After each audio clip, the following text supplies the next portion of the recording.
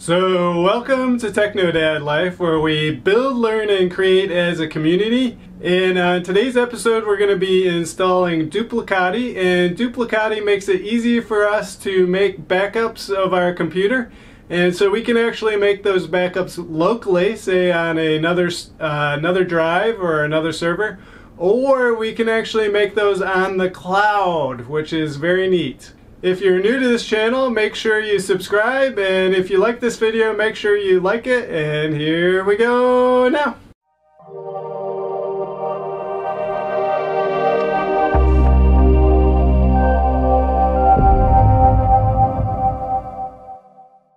Alright, so let's get started installing Duplicati. So first thing we're going to do is go to Plugins, and we're going to type in Duplicati. And we're going to click the checkbox and then click Install and Yes. Once that's done, click Close and refresh.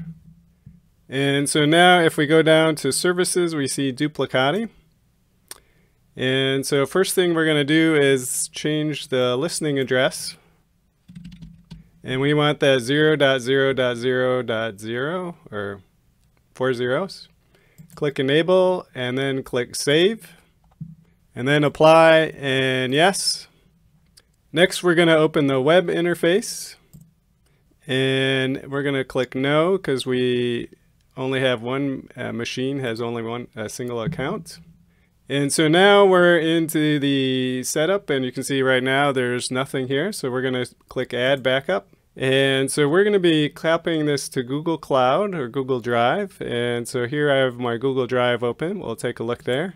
And you can see nothing in the Google Drive right now. So we're going to configure a new backup. Click Next. And so for the backup name, we're just going to say November 1, 2018. We're not going to use encryption for the sake of this tutorial, but you can.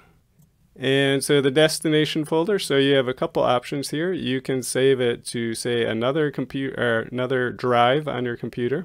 And so here you can look at our shared folders. I created a backup folder on a different drive, and so we would just click on that and test connection. You can see connection worked.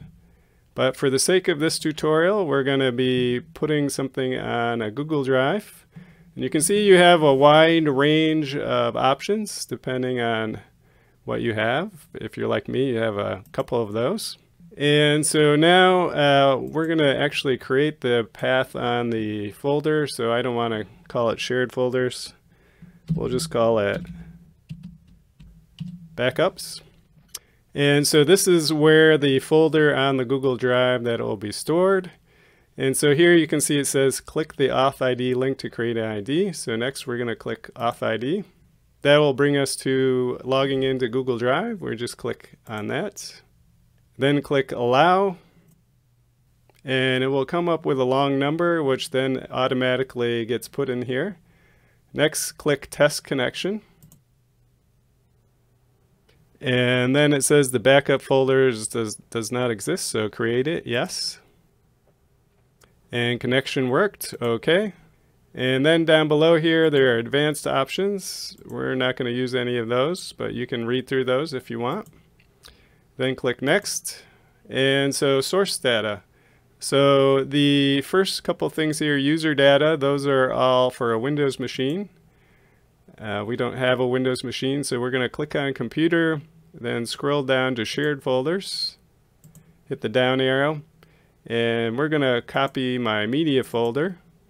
And so here you can see that I have books, movies, and music. And as everybody knows, that storage on cloud drives is very limited. So what do I do if I don't want to copy those? And so that's where we go down to Filters and Exclude. So filters, not very useful, just default file types, you can filter by that. Exclude. And so we don't want any hidden files, system files, temporary files, and so this bottom one, any files larger than. And so my books are all less than 100 megabytes, my movies and my music all over 100 megabytes. So if I have this clicked, then only my books will get carried over. So we're going to click Next. And here you can set the schedule for when the backups actually happen. All you have to do is, if you want it done every night, change that one thing and click Next. For the sake of this tutorial, we're not going to do that. And so we're going to click Next. And so these are how the different files are going to be broken up. And then the next one is backup retention. And then you can set a date or a day, how many days old something should be, number of backups, smart backup retention, or custom. And so we'll just set the backup numbers. And so we'll just set 2. And then advanced options, lots of advanced options. You can read through those.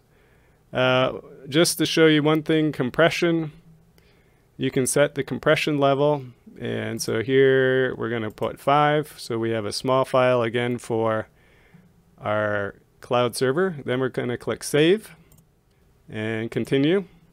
And so the one that we just created is this November 1, 2018. So you can see it's never run. And so we're going to click Run Now. And while we do that, it will show the progress in this green box up here.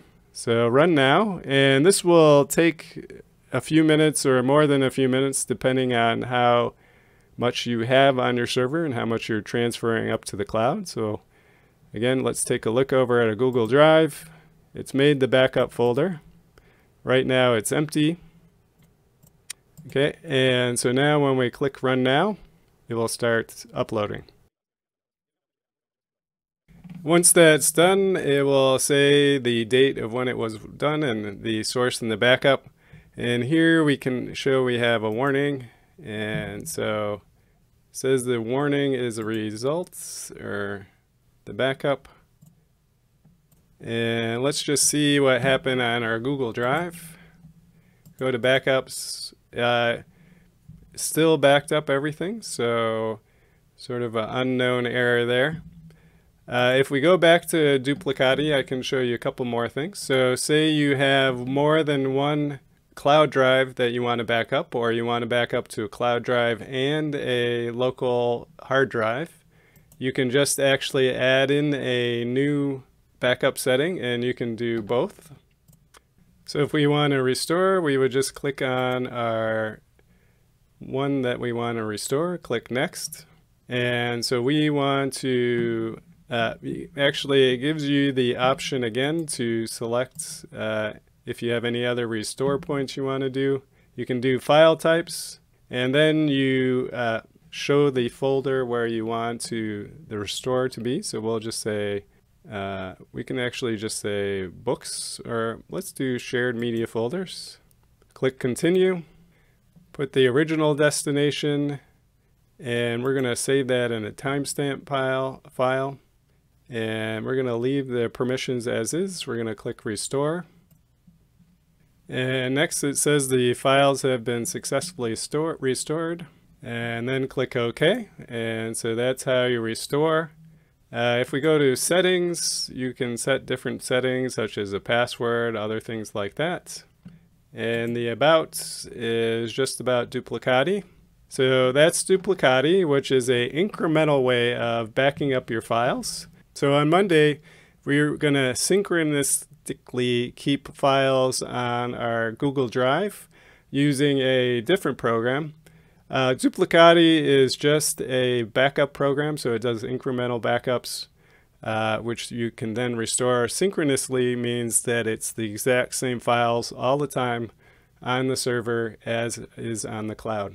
And if you like this video, make sure you like, and if you're new to the channel, make sure you subscribe so you can get more information or see more videos, and we'll see you next time. Bye-bye.